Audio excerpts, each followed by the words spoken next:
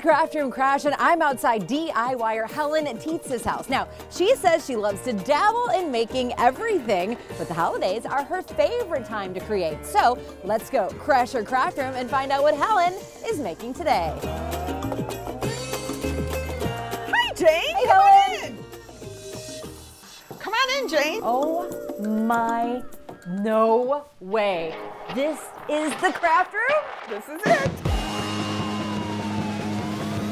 This is literally the biggest craft room I've ever crashed. My name is Helen Tietz, and I'm with Creations with Flair. This used to be my formal living room, and no one ever used it. I pretty much make something every day. I mean, a lot of times I'll like tackle a project just to see if I can do it. I mean, you have every single thing that you need in here. And if you see it, you'll use it. Because you just never know what you're gonna need. Because you get inspired by the pieces that you see, right? So sometimes you're just working on something and all of a sudden you're like, oh, maybe I can add this or I can add this. Both my parents were very hands-on. Back in the day, there wasn't all this technology for kids, so my mom taught me how to do everything. Sewing, crocheting, everything. This is a crafter's dream room right here, Helen. Yes, I can't wait to spend the day with you. What are we making?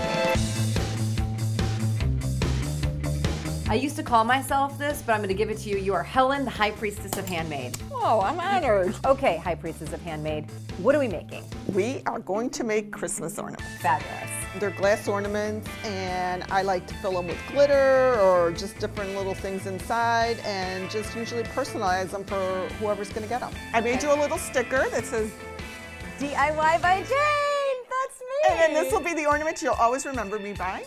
Okay, so take your cup and you're gonna take the liquid, it's floor polish, and you're just gonna pour it in there, and then we're gonna swish it around because you wanna coat the whole inside of the ornament. Without having it fall out. Correct.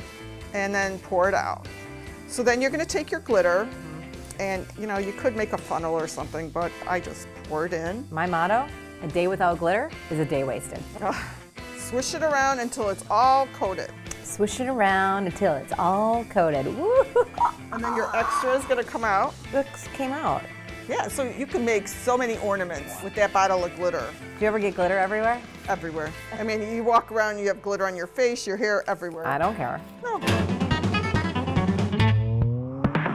These are the little words that I had done. I had made you one also. Yeah, mine says DIY by Jane. Okay, it's been cut, the vinyl, and then I put transfer tape on, and you're gonna just peel it off. Now, on mine, I'm gonna put some fur, because, you know, baby, it's cold outside. She needs a little bit of fur still. I mean, I'm happy like this. I know, but you know what? Why not embellish some more? Absolutely. Why would we not? Okay, so I have a pile of fur since you want a copy. Oh. So you decide what you want to put on it. Wow, so this is all scraps from like your dad? Mm-hmm. My dad was a furrier. A lot of the sewing and creating with like the furs and stuff, you know, I have a lot of furs in boxes that I'm going to plan on doing something with it. So now you have a little stole you're going to put on your... I love that.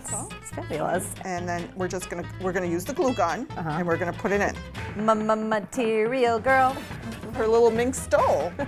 Careful of the fingers. Yeah. It's hot. You have any fingerprints left? None. What about, and then you can add bling to you the know top. I love my bling. Absolutely. Wait, can I put this around here so it's like she is wearing a necklace? Okay, ribbon me up, sister. These are the finishing touches. Yes. So is that okay? That overhead knot is okay with you? Yep. So now I'm making you a bow that we're going to glue on the front. Oh, you glue it on the front. There's that glue gun again. So here we go. Oh. Well, maybe not. So we're done. Look at that. Love the back of yours. Look at that, it's fabulous. This is such a great idea, Helen. Thank you so much for having me here. Thank you for coming. Thank you for teaching us how to make an ornament. Absolutely. So much fun. Thanks so much to Helen. Now we all know how to make a festive ornament for our Christmas tree. And that is what Helen is doing in her craft room. What are you doing in your craft room? I'll see you next time. These are so cute. I love this. Thank you. You're welcome. Hey, don't forget, happiness is handmade because the first Christmas tree was decorated in 1510. And I don't remember that year, but we're still decorating Christmas trees. I know you don't remember 1510. No. Not so much. Do you remember 1988? Yeah. Yeah.